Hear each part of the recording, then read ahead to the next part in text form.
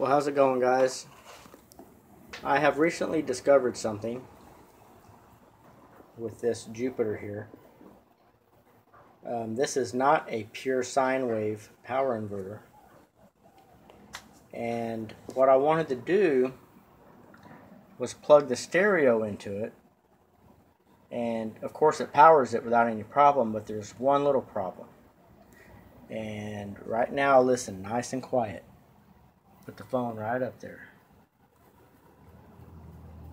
No buzzing, nothing. I'm going to unplug it from here. Then you hear it click off. I'm going to plug it in the power inverter. Now listen.